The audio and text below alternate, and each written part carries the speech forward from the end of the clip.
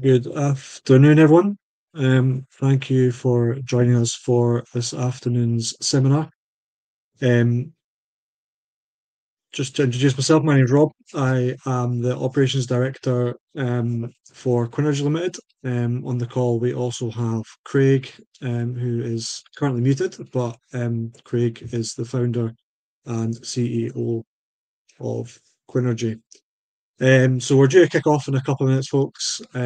So we'll get started in just a minute. I'll give we've got a few other people that have registered that aren't with us yet. Order for today, really, we'll just a quick overview of the Housing Scotland Act and the amendments that we're discussing today specifically. Won't spend too much time on that. I think most people here will have a good knowledge of the repairing standard and what's what's coming in with the amendments. And then we'll go in a little bit more detail about lead testing and the RCD requirements for the new legislation, which comes into force from the 1st of March. If you have any questions, I think you should have a way of putting your hand up, and we'll come to you during the natural breaks. Alternatively, you can just put a message in the chat there, like Craig has done, and we will come back to you. Please bear with us. This is new software for us for the webinar, so there may be a few technical issues, but I'm sure we'll get through it just fine. I just want to check, first of all, can everyone hear me okay? If you could just give us a quick okay or hi in the chat, that would be great. Beautiful. Thank you very much. Excellent. Perfect. Well, again, welcome for those who have just joined. So let's just jump in. I'm going to share my screen just so we can have a look at some of the legislation stuff and essentially, why are we here? What's happening? What's caused this? Essentially, what's coming into force is an amendment to the 2006 repairing standard that was introduced by the Scottish Government, obviously back in 2006. And that essentially, in a basic nutshell, covers all tenancies in Scotland which exceed 31 days. It's all encompassing, basically. If you rent a property for cost, or you are covered by the repairing standard. This is it here. I think most people, as I say, on the call will be aware of it, so we don't tend to spend too much time on it. But yeah, essentially, this is what it is. So this is repairing standard. It is a statutory guide. It is a legal requirement. And as I said, it applies from the 1st of March 2004 to all tenancies and rented properties in Scotland. Again, the full guidance is available on the Scottish Government website. It's actually a really good resource, and it's quite a good idea to get to know it, essentially, if you're renting properties or involved in that. As I say, I think most people that I'm aware of in here have a pretty good grasp of it. So what we're talking about today, obviously, first of all, lead testing. Now, obviously, this has been in consultation with Scottish Government for quite a long time. It was announced last year, and obviously a year to implement. However, there has been a little bit of quite a few changes back and forth within the actual legislation itself. But the part of the legislation in terms of that's affecting the lead testing and why we are now looking at doing lead testing is the Annex 5, D5 installations for sanitation, D.97 installations for sanitation. And essentially, it's that first point there: sink provided with satisfactory supply of both hot and cold water for food preparation, cleaning, and cooking utensils. This, in essence, is why the testing has changed a little bit in terms of there was communication previously through different organisations that you would have to test certain points within the property. Where we stand at the moment is that there will be one test supplied from the kitchen sink. And in essence, that is sufficient to show that your lead levels in your water meet the requirement. And we'll come on to the requirement in just a second. But essentially, that's where that's come from. So how do we know a property has lead, and if it meets the requirement? So there's a few ways that we can do this essentially. The only really robust way that the most housing organisations are agreeing on is the lead testing. Now I think the general consensus has changed within the last few weeks, from somewhere, well, from 5 micrograms per litre, up to 10 micrograms per litre. So why has that happened? Well, in essence, Scottish Water basically state that if you have higher than 5 micrograms per litre, they will make steps in a dwelling for the piping that they're responsible for to change that. However, the legal tolerable limit for lead in water is 10 micrograms, and that's the general consensus of what's been agreed on at the moment, is that if your lead testing is below 10 micrograms per litre, then it is deemed safe. And again, I think realistically, there's been lots of discussions about how we're going to implement this and how we're going to ensure that we can prove we've taken reasonable steps, and that we are providing the satisfactory supply of both hot and cold water. And that's where the general operating procedure at the moment is that one test from the kitchen tap will be taken. So there's lots of issues surrounding that essentially, when it comes to tenements, private dwellings, who owns what can be done. In essence, reasonable steps to ensure that if you do have a lead test over 10 micrograms per litre, you take reasonable steps to reduce that, and limit the harm that lead could cause to your potential tenants. So lab testing, essentially what we do as a company, and what we would recommend is that the water to be unused within the property for 12 hours prior to the test. This is to make sure that, in general day-to-day usage of your property, it's more than reasonable that as tenants go to bed or go out the property for the day, there could be periods of time where that water sits in the property and is not used. The longer the water is in contact with the lead, obviously, the higher the lead samples. So that's why a sample is taken. We come into difficulty with that, obviously, with flats and tenements, because we can't stop people in the rest of the building using the lead. And it's actually the most likely point of contact for lead piping is going to be within the old dwelling tenements, within the property. So that's obviously an issue, but it is one that's out with your control. So that's a reasonable step. Visual inspection of your property, and in fact the mains water within the property. So that'll probably be roof spaces in the old tenements. There could be lead tanks up in the roof space as well that would be an issue. And essentially, to identify lead, as lead ages, it does get more difficult to identify. Scraping the pipe will tell you quite quickly if it's shiny and silver, that's lead. It's non-magnetic to lead pipe, so magnets don't really work. If the lead obviously scraped is copper, then it's a copper pipe and it would be deemed safe. Plastic is in fair regular use now and obviously quite easily identifiable. So that's one way. The other way, obviously, other than doing a lab test, is Scottish Water. So Scottish Water will come out to your property, and they will test your property for free. The feedback we're getting from lots and lots of different sources now, as demand for this starts to grow, is throwing up a lot of issues. So has to be arranged by the tenant. Scottish Water will not deal with you as a letting agent or as the property owner, and they will only deal with the tenant. Tenants generally not really too concerned about doing this, so it's not a priority for them. However, obviously for you as a property owner or property manager, it's a legal requirement. So there's a big discrepancy in urgency there. With the huge demand, the backlogs for Scottish Water are growing, and we're hearing up to 10 to 12 weeks now, with lots of cancellations and engineering issues. So that will get exacerbated even further over the next 6 to 8 weeks. So we expect that to get worse. And then obviously private companies like such as ourselves, Quinnergy, to go out and do testing. And we are anticipating a significant amount of testing that's going to be required to be done over the next few months. Um, Obviously, we are geared up for it.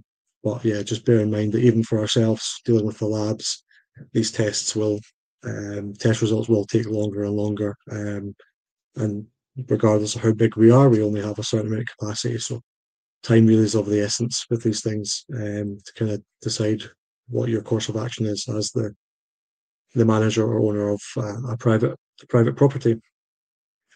So the next stage, I guess, is really to talk about is you've done your lead test and you've come in at 12, 14, 15, 20 micrograms per litre. What can you do? So again, a big part of that is reasonable steps that you can take.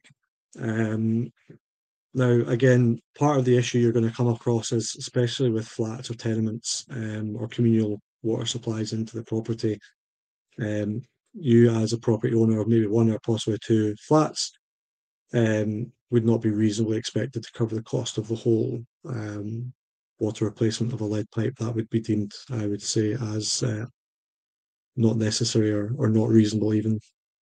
Um, However, you do still have a duty to do everything that is reasonable. So that potentially would include replacing any lead piping within your property. You can also speak to Scottish Water in relation to what they will offer. Um, and we'll just have a look at what Scottish Water is legally responsible for. Excuse the word painting, but it's the clearest way I could find of showing you this.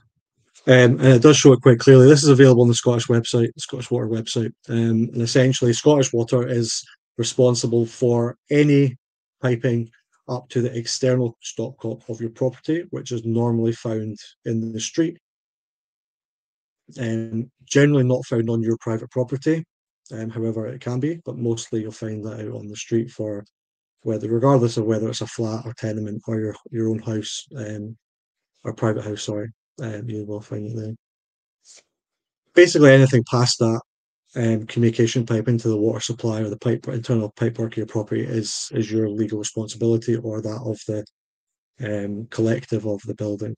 Um, so what we would basically advise in that instance is that if your lead is above 10 milligrams, micrograms, in essence, contact Scottish Water. They will probably be able to tell you quite quickly whether the water main and the communication pipe outside your property has recently been replaced after 1970. And if so, then you would probably have to take some other action to rectify the lead content within the property. So coming on to the 1970, essentially in 1969, lead piping for water was basically banned by an upgrade to the building standards back then. So there should be no lead piping in properties after 1969. We would advise looking at any properties up to 1975, purely for the reason that um, not just lead piping, but other products containing lead, such as water tanks, as well, would be an issue. Um, so looking a little bit closer, anything from 1970 to 1975 would be a good idea. But I think most people are accepting that they are only going to test properties after 1969 or 1970, which would be fair in that instance. Um, so as I said, if you have a test that is above 10 micrograms per litre, the mitigations that you can take would be changing the lead within your property, asking Scottish Water, first of all, to change the lead outside the property. And if they can do that, then you can retest the property once that work has been complete and hope that the micrograms per litre come below the 10 mark. However, if you've done both of those things and you are still getting high readings, then you would need to take other reasonable action. And that at that stage, that's when you look at replacing the pipework within the property. And potentially, I think you would probably reasonably be expected to look at whether changing the pipework, if there was lead within the remainder of the building, seeing if that would be feasible, and just proving that you have tried to do that. And I think in very few cases that would be a realistic option. But again, it's more about proving you've taken that reasonable step to do that. So lead testing, as I said, is a 1 litre bottle of water taken from the main kitchen tap within the property, and that is then sent to a lab. We're using a government approved lab, a Scottish government approved lab, and they test that. Test results at the moment are taking about 3 to 4 weeks. However, we do expect that to probably double and if not triple coming in a few months as more and more lead testing has been done. And in essence, that's where we're up to at the moment with lead testing. Does anyone at the moment have any specific questions that they would like to ask?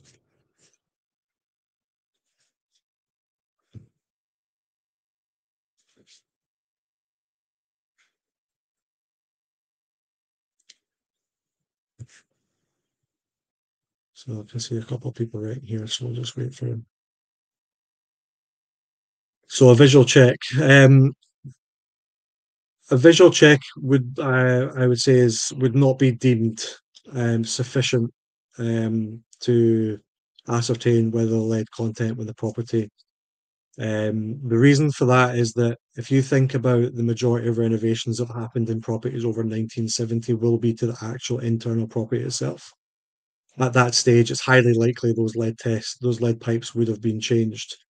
Now, if you're certain that there is lead within the property, then you don't definitely have to change. The legislation doesn't say you have to remove lead testing. Essentially, it means that you have to prove that the water is safe, and you can do that by ensuring that the lead content in the property is below 10 micrograms. So, in essence, technically, you could have lead in your property, but prove that your results are under 10 micrograms per liter. However, I would advise that if there's definitely lead there, you would be required to change that. I don't think it would be reasonable to find lead and not change it. But in terms of just using a visual check, there have been a lot of conversations about this. I don't think it would be deemed reasonable to just do a visual check, find no lead, and say there's no lead in my property. It's safe. And again, it comes back to that reasonable check. Um, okay, what lab we're using? So we're using all the government scientific labs, Edinburgh, Glasgow, predominantly for the lead within lead testing. So yeah. Who is monitoring this and how? So it's the same with anything else in relation to that. Tenants can make complaints to the first tier tribunal and your local council. If you have done nothing and they're aware you've done nothing, then they can complain and ask you to prove how you are prove you're providing them with a satisfactory supply of both hot and cold water. And obviously, where I think everyone's probably quite aware of how the first tier tribunal in Scotland works and what the ramifications of not being up to a legal standard or the required standard as per the repairing standards. So the bar would be the exact same with lead testing on that.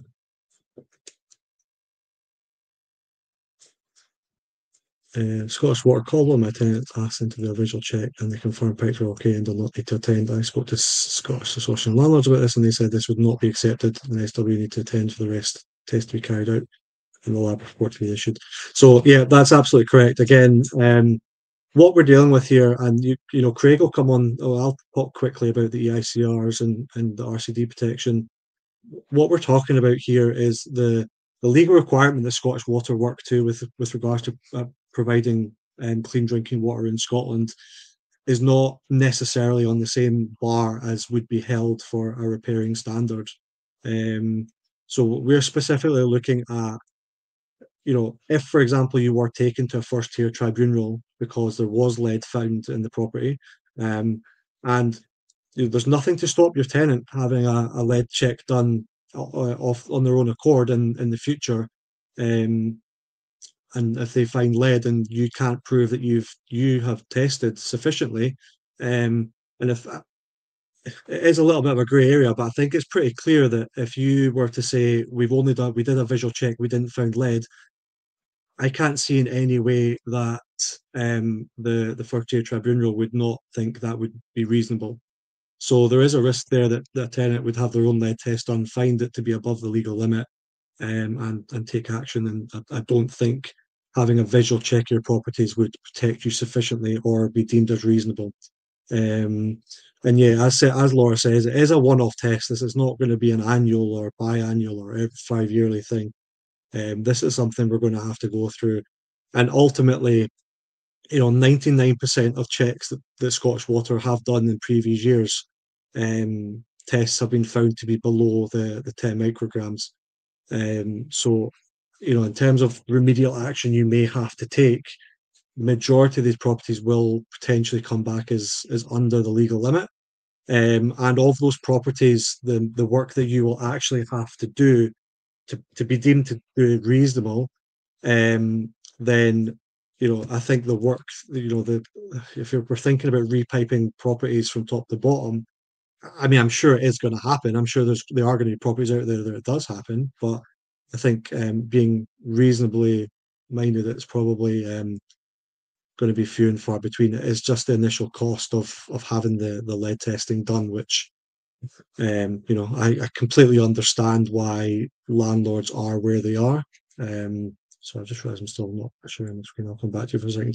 So I completely understand to landlords why they are, and property owners, why they're so apprehensive and a bit frustrated by these things.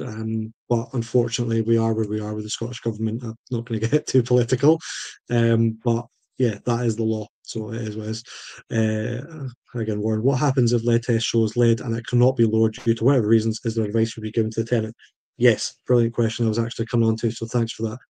If you have done everything reasonable, so you've proved there's no lead in your property, you've asked Scottish Water to change the lead, there's lead in the building, you've been to the building factors and other property owners, if you have to say, look, there's lead in the property, this is what we should be doing, and you get big no.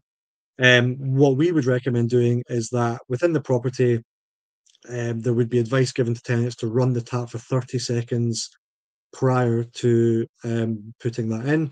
And as I said, Craig says there is a filter system that can be installed if needed. I think that the the information coming from Scottish Water is that tenants would be given notice that they must run their tap for 30 seconds prior to using the water, and that would be sufficient um, to reduce that risk. So yeah, that's in that instance. So yeah, hopefully we've covered everything on lead. Is there, unless anyone else any final questions on there that we want to cover? I'll just quickly cover off our pricing. So if you're an existing client with us and we're doing and you have another cert required at your property, um, we do charge £60 plus VAT to carry out the lead testing. If you are sending us only to the property to carry out lead testing, then it is £80 plus VAT per test. We have done our level best to try and keep prices low because we know the timing in relation to this is not great for landlords and they are being squeezed. And hopefully, with the changes with the rent system coming in, things will get a little bit better. Although my finger hasn't necessarily been totally on the pulse with that, but I think there is a big change coming there. So we have done our best to keep prices down. The lab costs are the lab costs. I think it's £36 plus VAT we pay. So again, our margins are pretty tight when you come into the fact of trying to arrange attendance to the property, send an engineer to the property. We then have to arrange for the test to be kept in the fridge until it does get to the lab, and that has to be done within 24 hours for our purposes. So it is quite involved. It's not an easy process for us. We are just in a situation where we can do these quickly in bulk. Um, as a company, I think we will potentially end up doing somewhere between 5 to 8,000, um, but that could go up between 8 to 12,000. So yeah, there are a lot to be done in the next 3 weeks. it's not going to get on 3 weeks. But yeah, I would say that this isn't something we want to be dragging out for a long time because, as you will probably know, should this be taken to a tribunal for non-payment of rent, etc., this is just another thing that tenants can use against the landlord. So we would recommend getting something in place and having this done as quickly as possible. Yeah, thanks, Laura. Yeah, appreciate that. Um, cool. Everyone okay? Happy to move on to the interesting subject of EICRs and RCD protections. So let me just get the cool. So yeah, moving on. I'm just going to do a very brief overview, and then I'll hand over to Craig, who is the electrical expert. So the first thing that we have been notifying everyone on, because it is very misunderstood, having a current EICR does not satisfy the requirement of D.54 in the new legislation. So even though you may have had your EICR test certificate done an hour ago, that does not necessarily mean that you are compliant with the new repairing standards. So that's what I was talking a little bit about before, that there are lots of different standards and there's legal standards, and we have standards that we have to comply to from an electrical point of view, from a gas point of view. Um, it does, the Repairing Scotland Act now is at a much higher level than you would be obviously prepared to have in your own home. I personally have never done any ICR in my property. Might get shouted at by Craig, but these are standards are much higher than we would anticipate from a general level. And again, that's why there was that little bit of toing and froing about the 5 micrograms and 10 micrograms with the Scottish Water, Scottish Government, and Scottish Association of Landlords, and why they have settled on the 10 micrograms. So this is kind of the same thing. The legal requirement in Scotland for a residential home is not the same as an EICR standard. They are different. So the RCD protection is a different standard, and as I said, Craig will come on to that a little bit in a set. In fact, let's just let him talk now because I'm sure he's raring to go. Hello. Hello. I can't believe you muted me for that long. I was actually itching to get on. I could see the eyes starting to burn into the back of my head, so I was like, we'll let him in now. He's good to I go. know. Right, so hi everyone, and thank you for kind of coming on. I'll try and keep this kind of short and sweet and kind of get to the point of what you need to take away from this one. So, as Rob was saying, you could have an EICR that's deemed satisfactory, but it doesn't have RCD protection. Which is what the repairing standard is asking for nowadays. So I'll give us 2 seconds to make sure that. So it's just popped up there. An EICR, when an engineer is going out to do an EICR, they are actually doing testing and inspection on the addition that installation was wired in. So if it was wired in 1980, it'd be tested to the 16th edition when there was no requirement for any RCD protection. Anything after that would have been the 17th edition up to 1993, I think it was, or 94, and there still wasn't a requirement for RCD protection. So when we go out, as long as there's been no alterations or there's anything wrong with that installation, that EICR can be passed because we are going to the standards of the addition that the property was, or the installation was installed in. It's only when you start doing work to the installation, to the electrical installation, that you then need to bring up to today's standard. So today's standard is you do need RCD protection. So any kind of work that has been done will be brought to today's standard and should have RCD protection. So if you've got EICRs that have been done in the last 5 years and have been passed, as we keep saying, that is not going to be correct for this new standard.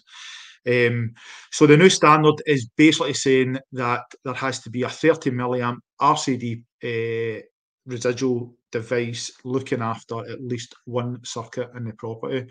Now they are kind of saying that the minimum has to be a socket circuit, but it's very, very vague and very, very grey. So if you have one RCD in your consumer unit, then you are okay to go ahead. You have the overall consent that everything's all right. So I don't know if people know what an RCD is. So I've got a couple of old boards here. So good to put you in a picture here. I don't know if we can see this. So this one was actually tested and passed by us in 2023, and it has. So this is what you'd call a split load board, if you can see that. So on this side here, you've got the main switch, which is not RCD. This here effectively isolates and protects all these individual MCBs. And then here, you have the RCD device, which protects all of these circuits, and majority of them will be sockets. So that, how you determine it is you see that yellow button, and that's a test facility for testing this RCD, right? So that's one. Now, I don't know if you can see the details on it, but it says 30 milliamp, right? Now, I'm going to show you another. This is one from the late 80s, 90s, which again would have passed. It's up here, it's told us when it's been tested by the other engineer. And here it actually says, I don't know if you can kind of see it. Yep. It says 100 100 milliamp, right? So even though that board or that installation is protected by an RCD, it's 100 milliamp. So that is not enough. It needs to be 30 milliamp. So that one wouldn't pass or wouldn't be satisfactory for the new repairing standard.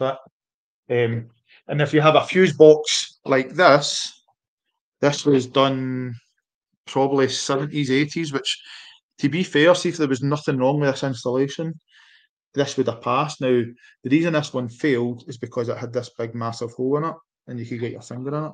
That is why it failed. But this one is obviously, as you can see, fuse wire.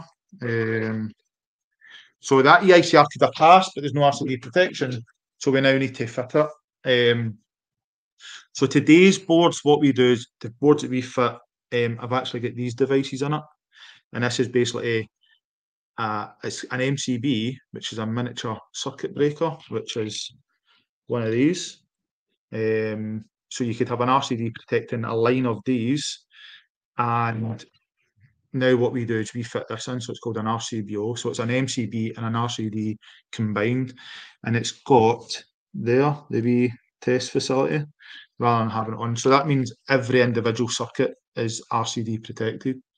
So to get to the bottom of it, what would happen if your board doesn't have RCD protection? Well, there's a couple of scenarios here. That the worst case scenario would be that we have to change a full consumer unit because there's other issues and we cannot retrofit one of these into the fuse box because the manufacturer doesn't provide them. Or if you maybe look at here, now this was a kind of modern board. The reason we couldn't do it going any further is these breakers, they don't, there's no buzz bar there. So what happens is these breakers actually clip in to, if you look right in there, there's a wee clip in buzz bar. They actually clip in. So these are specific for that type. And you can't get parts for them anymore. And same with the other couple. So taking out an MCB to fit an RCBO, so you do have like a single line of protection, can only be done if the manufacturer allows it or that you have space on the board. These are very expensive, right? But there is ones that are like this, that they take up 2 spaces. So if your board doesn't have enough space or facility for it, then that's when it's going down a board change. So Craig, just to rewind quickly, just to cover something off, you said earlier about just touching on you may have an EICR for a property, but if, for example, we have to go back in and make changes to that circuit, can you discuss that just a little bit more? Yeah. So obviously, going back to if to make changes, then you have to bring whatever the changes are and the rest of installation up to today's standard. So if there's been things that have been passed on it, which effectively mainly would be RCD protection and fire ratings and IP ratings, you would have to bring the full installation up to that standard. So some of it is you could have surface mounted cable that's not been protected by trunking, or again, if it's a lighting circuit and it's not got RCD protection but it's surface mounted, or you have surface mounted switches, you have lamps that are open, like especially in bathrooms and kitchens, then you need to effectively replace all of them at the same time. Also, this board here, even though it had RCD protection, or just say for instance, you can have these boards without RCD protection, but because this is plastic, it's deemed non-fire rated. Where if we had to replace a fuse inside there to put RCD protection to bring it up to today's standard, we would have to replace that fuse box as well because it's not fire rated. In today's standards, as you cannot have a fuse box that's not fire rated. But on a previous EICR, this would have been only classed as a C3 for non-fire rated. So that's why majority of this will probably be full replacement for fuse box, unless you have a more up-to-date one that the manufacturer can supply these, or you're changing this main switch to an RCD main switch, or you're adding in, like if you look here, this RCD takes up 4 spaces. Some of them have only 2, like that size, but this board only has 1 space, right? So if that was a main switch doing all MCBs, you would have not had the capability of putting an RCD in there. So it would be a full replacement.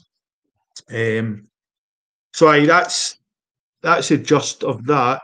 Is there anything on the ICR we have just now to let us know it's covered? Do we need a new board to fit, or is it an add-on? Right, so I think I've tried to cover, it will be a case by case on every EICR and every installation, because you might not have, you might not have the space to fit a retrofit an RCD, or there might be other factors that you need to take into consideration that deems it a new fuse box.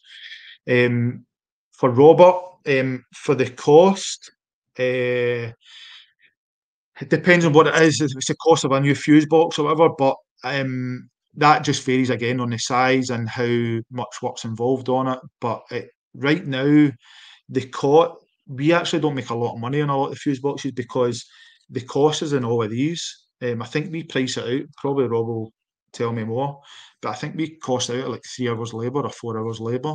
The rest is literally in materials. So it'd be a new Yeah, tail set.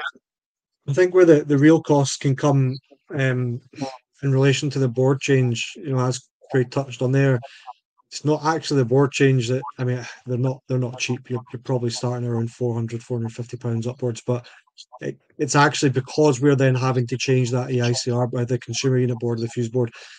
It's the rest of the changes that we have to go along with that.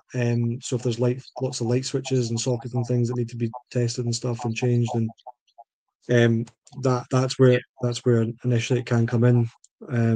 That's where it gets a little bit pricey. Disappointing thing from our point of view is that we've been talking about RCDs and RCBOs for quite a while, and any work that we've been doing has complied to the new standard for quite a while. You may find that has not been the case with other contractors. So you may be thinking that work you've done recently is fine, but you just need to double check that. Yeah, so for Laura and Kathleen, I'm actually going to, it's quite hard. I should have maybe got an EICR brought up on the screen from one of our systems, but I'll try and zoom in on, is that working? Do you want me to get one? It'll take me a few minutes. I'll see if, can you see that? No. No. It's just trying to get a blank one. So basically, like Robert, I know that we do your stuff for you, and same with you guys at Houston. So page 1, right? On page 1, where it says summary of condition of installation right down at the very bottom. Sometimes we put it in it, and sometimes other engineers put it in. That's just giving you an overall like overview of the property or the installation in the property. And we usually put average for the year, or that it's poor or it's bad, or that it's good but doesn't have RCD protection. Now, on the very second page, it'll tell you in our observations if no circuits are RCD protected, or some RCD protected, or not all are RCD protected, and it'll say a C3 against it. Because, as I said, the repairing standard has nothing to do with the electrical regulation. So we can only put it down as a C3. So it will be mainly, Kathleen, mainly on page 2 is where the recommendations will start. That's the observations and recommendations. It'll tell you there if you have full, partial, or none RCD protection on the sockets. Yeah, just to reiterate that though, that may not be the case for other companies doing the ICRs for you. They may not be Yeah. noting that down. So obviously we don't. So Kathleen, when it says only one, it says no SPD. That basically means because there's nothing else after that, that there should be RCD protection because it's not been noted. Now, if you do go down to page 2, 3, 4, page 5, where you've got the tick list, most EICRs should be the same as this. So 0.512 of the tick list on page 5, it actually says here, RCDs provided for fault protection, including RCBOs. And then if you have a C3 there, that means that there should be a recommendation for that.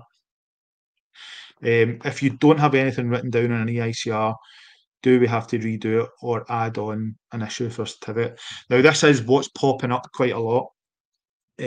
So right now we are running a lot of checks for clients just now.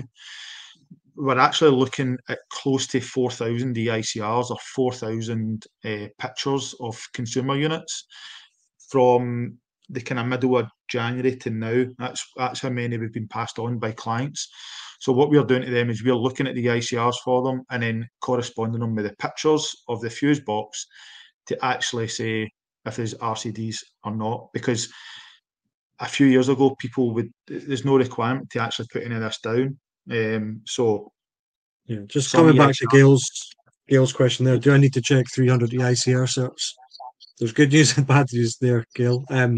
No, you don't have to check 300 EICR certs, but you do have to check 300 consumer units because just checking the ICR will not give you, again, prove that you've done reasonable checks to ensure that your consumer units meet the new repairing standard. So, unfortunately, the bottom line is just checking an EICR is not going to tell you whether your properties are sufficiently RCD protected or not. So again, for what Robert is saying, effectively, yes, that answers your question, right? If 512 has been ticked, that means there is RCDs and RCBOs in the property.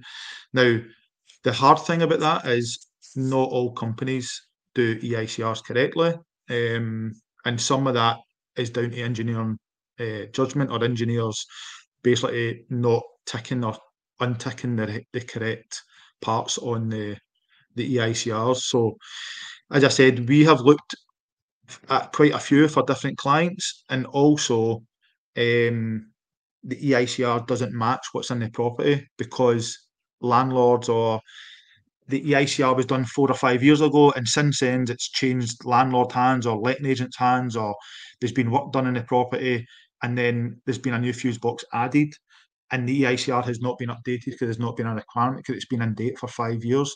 So this is why only looking at RCDs, only looking at EICRs is really not a fail-safe way of doing this. A picture of the fuse box, either by the tenant present just now, or if you've done an inventory or you've done an inspection, then be taking pictures. Now, I think me and Laura have talked about this a bit. Whenever you're sending out your property managers or you're a landlord or whatever, this is the right time to be taking pictures of all your fuse boxes so that you can update your files and have a check on it.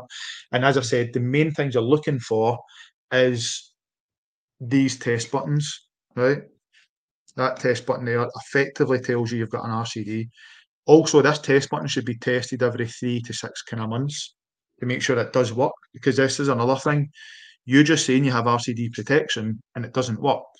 I really don't know where we stand with that, if something was to happen, because again, you've not took the right processes and checking it's actually proper and it's the right RCD and is it operational. These RCBOs have the individual test buttons on it. And the older style have got like a wee round button, but there should always be a test button for you. But as I said, if you are looking at pictures and it's not a trained eye, then if you go back to this one, where there's a lot of these, especially in East Kilbride and Cumbernauld and Coatbridge, all ex-local authority by South Lanarkshire Council had a contract with this manufacturer to fit all these fuse boxes, and this is 100 milliamp. So 100 milliamp only protects you against fire and doesn't protect you against like earth faults or electric shock. So again, if you might have an RCD there, but it might not actually be suitable for the standard, which is 30 milliamp. So just So touching on, sorry, Fiona and Laura's. Laura, to be honest, the amount that we're dealing with at the moment, and for us to put a resource in to check every photo for every board for every client, we manage, I don't know, but there's probably upwards of 25,000-30,000 properties now and clients. I think the solution for us is to set up one-to-one with a member of your staff for an hour with one of our technical guys, and they will go through exactly what it is you need to look for. And then if you have specific fuse boards that you think do not meet the standard, we will review those. But I think us being realistic, for us to have the resource to go through tens of thousands of photos of our fuse boards in the next couple of months, it's just not gonna work. But we can certainly set you up with a one-to-one with a member of our team, and they will specifically talk you through what it is you're looking for, and then from there you could ascertain what boards we need to look at further. From there, I think is yeah, I probably think the best so. way. So I think it's like initial, like we can look at it and we will, but it's more about sending through hundreds and thousands at one go. I think when you whittle it down as best you can and then go, we're kind of struggling with these ones or this one, and hopefully we should be able to like give a price and a couple of options of what to do from that picture as well. So then that saves us going back out to find you a remedy for it. But what Warren is saying there, so to go back in this, the EICR means nothing at all here. With if you have RCDs with no readings, again, as long as you can prove that the RCD is there by the picture or by whatever means that you've made, that you can reassure the first tier or whatever that the RCD is there, present, and it's working, there is no need to go back and do another EICR. But I'm not suggesting you don't do that. The problem is we don't want to use this as a way of actually making money or costing more to the landlords. We're trying to do this to best cover you guys, best cover the tenants and the landlords. So if you feel that the best way of doing this is getting another EICR done to bring it up to wherever we are just now, then we would really advise that. But again, we are here to help with trying to look at pictures, trying to look at EICRs for you, trying to get used to learn how to look at them, what you're looking for, and then making a judgment after that. Because again, if we were to go back and do millions of EICRs, it would be difficult for us to book it all in, to get all that kind of work back in again and stuff like that. But hey, we would love that, but we're not here to try and scaremonger you guys into doing stuff, and same with landlords and tenants. I'm sure all of us probably sitting here are all landlords as well. So we So don't Warren, really want Warren, on your question, it's two different things. The ICR, it doesn't change the a pass or fail on an ICR for the RCD protection, and you would be issued with a minor work cert for the work, because obviously it's work on the consumer unit. But there'd be no need to update the ICR. Effectively, from the repair and standard side of things, you just have to prove that you've taken reasonable steps to ensure that property has RCD protection. Obviously, an invoice from us to say that's the work we've done, and the minor work cert would be fine. And Gail, yes, we are recording this seminar. So if there's any last questions on EICR, there's a couple of quick things I want to just very quickly cover over on the rest of the repair and standards. But Can I just? I'll answer that question for Warren, right?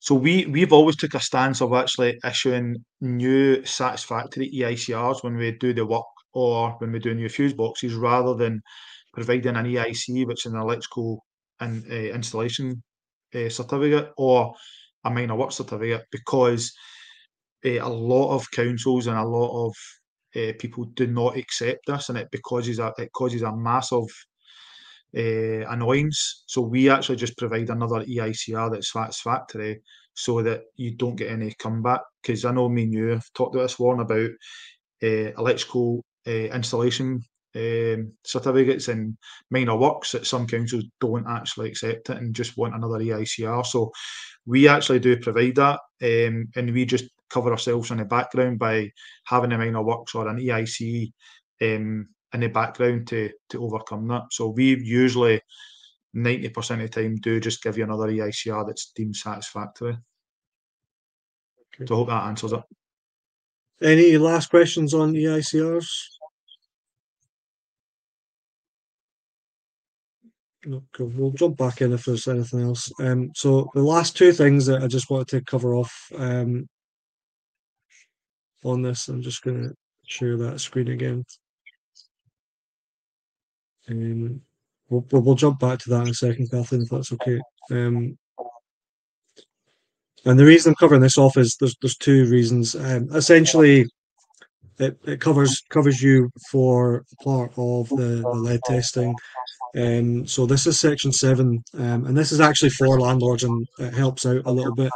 And essentially, I won't go into too much, but I think it's something that you want to have a look at yourself. The common parts and flats and tenements.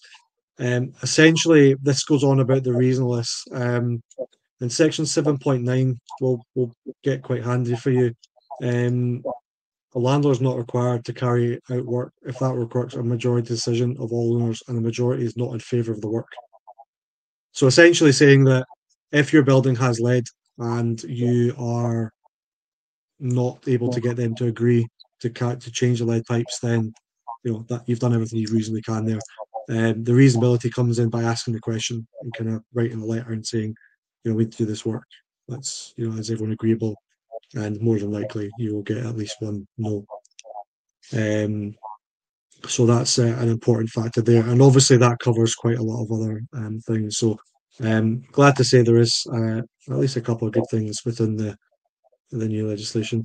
The second thing I'm going to talk about very, very briefly, because I don't know a lot about it, but I think it's something that will affect a lot of people, is the common doors, and that the common doors must be locked. So a lot of our guys we know go into tenement properties, etc., and the front door doesn't work. So that is now covered under the repair and standards. So something for you guys to maybe just be aware of that you may not have been before. So have a look at that section on there as well. Cool. So, yeah, I think Craig answered that one. So if there's no more questions, guys, we're going to wrap this up. Thank you very much for your time. If anyone has any further questions, or you are looking for us to do your lead testing, please do reach out as soon as possible, because, as I say, we only have a certain amount of resource. It is high. We can get through a lot of them, and we will over the next 2 or 3 months, but just to help us out, it'd be good to know if you are going to use us and how many you have, and we can arrange to get them sorted out for you. This is being recorded, and it will be sent out in the next day or so. And yeah, if you need any further support in relation to the EICRs as well, then yeah, give us a shout. And if there's no more questions, we'll end the session. Yeah, thank you everyone, and speak to you all soon.